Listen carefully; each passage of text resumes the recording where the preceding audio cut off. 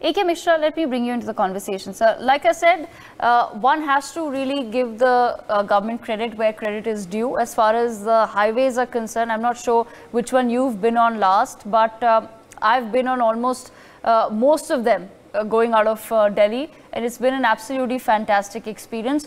One thing where you think the government can probably improve upon, sir, as far as roads and highways are concerned, because still we see that as soon as the highway reaches, say, the internals of a city, that's when the issue starts a bit in terms of maintenance. You know, the outskirts stretch is absolutely fantastic, but as soon as the highway starts hitting the city, the internals of a particular large city, that's when we see that there are still some issues as far as maintenance is concerned, potholes are concerned. Whatever issues we are talking, this issue it is not from today or since the last 9 years. This issue is right from 1947 after getting independence.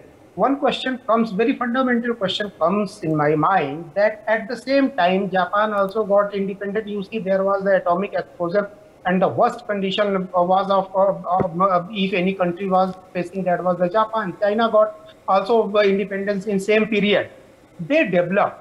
One question I want to ask, with past government, was there any kind of well-planned conspiracy? Why they stopped the growth of country? Why they could not match the growth rate of the country as per the Japan, China, or all these things? In 1970, America completed all these basic infrastructure growth, rail, road, communication, electricity. And today we are thinking, or we started, the growth rate started in India as per the need of our country since last 9 or 10 years when BJP came into the power. Okay. So whatever the growth, it is sufficient. We should say thanks. Of course. One does say thanks, sir, but when one does pay the taxes, then one expects that even within cities, the roads would be great. And like I said, I congratulate the government wholeheartedly, because I've used the highways and I'm very, very happy with the experience I've had. So I'm a very happy citizen. The government or leader, those who claim, say, likewise in one debate, one person was saying Nehru was very visionary leader. Of course, you tell me any one sector in last 70 years where we got independence, self-sufficient, except one, that is the Harit Kranti, Green Revolution, and thanks to the Lal Bahadur Shastri, he was a visionary leader. At least in one sector, he got, you can say, the full type of Atmanirbharta in Green Revolution. Okay. This is one. Second important thing, one more thing. People are also claiming that in poverty index or hunger index, we are far behind than Pakistan. Come on, here for 1 year continuously, biryani, one of the most delicious and costly item, is going to be served continuously one year in Shaheen Bagh. Yes, absolutely, and of course that's not. We've a lot of times in our channel as well, so we've said that all of these reports that come out, someone needs to do perhaps release some counter reports that actually reflect the reality of the world. So I'll come back to you, Mr. Mishra. Sumit Ports, A.K. Mishra, I'm sure, sir, you've seen the transformation of airports in the past few years. How has your experience been, sir?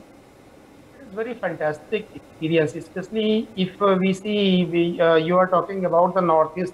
I was reading one news that after 70 years of independence, so for the first time, railway was introduced there. You see how it was neglected. As you told in your report, you were reading that border road structure and all these development, especially in UP, if you see, forget about the Northeast, such a big state was there. 3-4 only operational international airport was there, Varanasi was there, and Lucknow was there. After that, only Delhi. Right now, Jewar Airport is there, one of the biggest airport of Asia, as well as Kaushambi. Approximately 4 or 5 international level airport are executed. This is the same question not only for UP. The government is very much focusing, especially for the neglected type of the area, likewise border area, hilly area. Because of this, government is very much sincere and they are treating each and every part on equal pace. You see, more than 6.5 lakhs villages are there, 8,000 towns are there, and approximately 530 districts are there, 29 states are there. Catering from such a huge population, every house is going to get the connection of water, LPG. splendor as well as the electricity. Already they have completed 100% electrification almost has been done, and 18-hour supply, especially in UP. My experience in villages, 18-hour continuous supply is there. Bulb has been already distributed, LED bulb. Massive program was there. Each and every household has been covered. और aviation what ever government has committed there promise कि हवाई चप्पल पहनने वाला भी हवाई जहाज से चलेगा. It may take little bit time, but the nature, but the quantum, how they are going to develop the airport in different small town, strategic town also, definitely the day will come when rail and other thing will be different thing, but the aviation will be the most common mode. Likewise, it is in America and other developed countries. Absolutely. Our standard will be at par.